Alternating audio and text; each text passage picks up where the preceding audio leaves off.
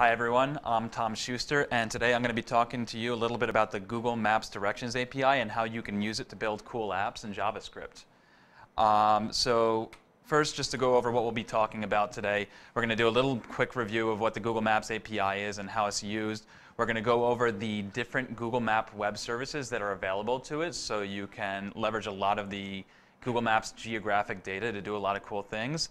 And then we're going to do a little demo of how you can, we're going to walk through, do a deeper dive into the Google Maps Directions API, and we'll do a demo of an app that I built in React using that. So pretty excited to show you that. So Google Maps, we all know it very, very well.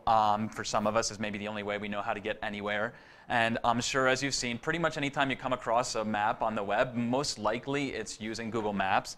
And is really easy to implement that. In fact, you can do that.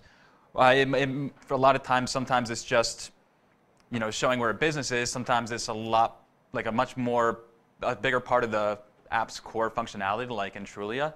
But anyone with any basic front-end experience can do that. All you need to know is HTML, put an iframe in there with a free API key, and there you go. You'll have a map right up on the screen, and you can even with that, using just URL parameters, you can do some cool customization, and you really don't even need to know how to code it all. However, Google Maps does provide a lot of other cool things you can do. So a bunch of the APIs they have included with their geographic data are the geocoding API, which allows you to convert between addresses and geographic coordinates. They have the Places library, which basically gives you real-time information about millions of different locations and gives you some autocomplete input functionality that you can incorporate into your apps. And then there's also elevation data, which can give you information on any point in the world regarding its elevation. Directions, which is what we'll be talking about a little more, which allows you to calculate distances and routes between multiple locations. Geolocation, which allows you to find people based on information from cell towers and Wi-Fi networks. And then there's a distance matrix, which basically just estimates distances between 2 points by different modes of transportation. So the Directions API, just using the API endpoint, you can do a lot of things just using these simple URL parameters right here. So, the only ones you need right now is you just need the origin, the destination, and the key. And just from that, you'll get a JSON response with a lot of detailed information that you can incorporate into your apps and do a lot of cool things with. Many other things you can incorporate there. Mode of transport, obviously, whether you want to avoid traffic or not, arrival time. Traffic model, which is pretty cool. So you can do whether you're doing optimistic, pessimistic, or best guess. And just to show you a little bit in Postman what those responses look like. So here we have all of our parameters right here. They take plain string queries, so you could just write like NYC. So let's say we want to go to Canada right now. That sounds pretty good. And let's leave right now. And we'll drive, and we'll set a pessimistic traffic model just so we can know what time we'll get there, have a pretty good estimate.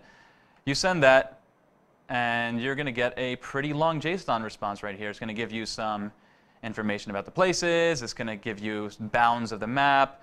It's going to give you all these different legs of the journey right here with some coordinates, names. It's going to give you these points, which are these really strange strings that Google Maps uses to render on the map. It gives you HTML versions of the instructions that you can use. And yeah, it just keeps going and going and going, and it apparently will take us, we could get there before midnight if we left now. You can also, if you'd like, just use lat-long coordinates, or you could also, if you have a Google Place ID, use that as well. But looking at this, I don't really know what to do with that. I'm sure most of you don't know what to do with that either. It's a lot of information. That's why, luckily, Google Maps has provided a JavaScript wrapper to their API, which many of us are familiar with. It's an early API that many developers are introduced to.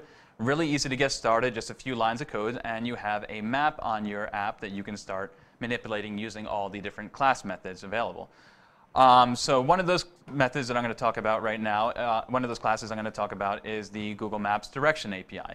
So basically, you can take places and make much more complex routes and trips than you can just using regular Google Maps, which can be really useful if you have a application where you have your own data mixed in as opposed to the regular Google Maps geographic data. Maybe you want hybrid routes where you have different modes of transport between them. It's really easy to get set up. If you look right up here, we're initializing our map. Then you just, right here, let's say you want to play a way to be able to get the places on the map. You can add to any input element on your application an autocomplete form, which has access to all Google Map places. Just a few lines of code right there. You just initialize it, bind it to the map, and then add a listener on it. So you add it to a node, bind it to a map, and you add a listener to handle the input right there. And then what you do is once you have those inputs, you can calculate the directions using the direction service, and you can render it to the map using the renderer service. And I use this. I built an app recently using this and React using CitiBike data. So, like I was saying, one of the reasons you might want to use this is that there's a lot of good information on Google Maps. They have a lot of geographic data, but you might want to incorporate a different API in there. So CitiBike has an open API where they put all their live station information right here. So here we have a CitiBike app where you have all of the stations, real time, how many bikes are available, how many docks are available. You can switch back and forth between the docks to see how it renders here. And what I did is I built in a way is I wanted to say, okay, well, when you look for directions on Google Maps, if you say you want to use a subway, they'll say, okay, well, walk to the nearest subway station, take the subway to the stop nearest to your location, and then walk to the destination you're going to. I wanted to do the same thing using the CitiBike infrastructure, basically. So what I did is I made it so we have, remember that autocomplete thing I was telling you about with the places? We have that right up here. So you start typing, it'll tell your places. So let's say we want to go from Full Stack Academy, and let's say we want a slice of pizza and we want to go to Artichokes, right? That sounds good right now. So you go here, and what you'll see is it builds a trip out for us with 3 different legs. If on the right, it's rendering the directions that we saw before in that JSON response. First step is walking directions from Full Stack Academy to the station at Pearl Street and Hanover Square. Click on the start. We see that right there. Next step is biking directions from the station at Pearl Street to West 16th Street in the High Line. Let's go out and take a look at that. Looks like we're going up the Hudson River for most of that. And then you get there, and it shows you walk-in directions right there.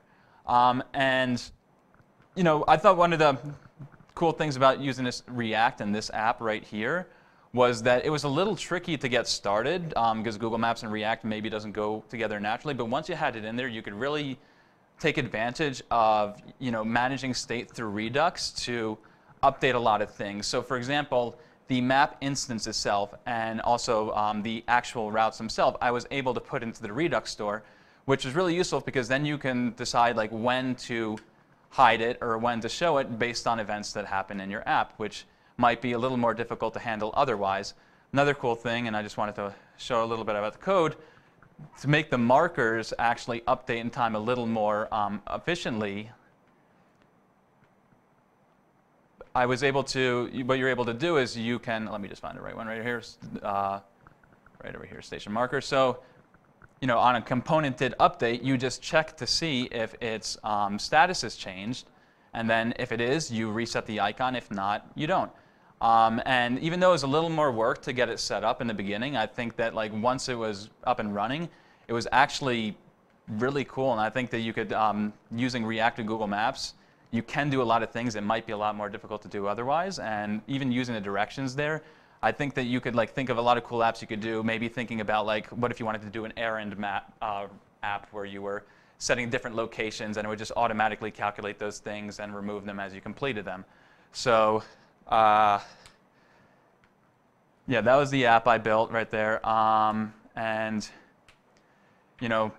once again, the ways you can use it: multi-leg trips, hybrid routes, interacting with data outside of Google Maps. And that's all I have. So thank you very much, everyone.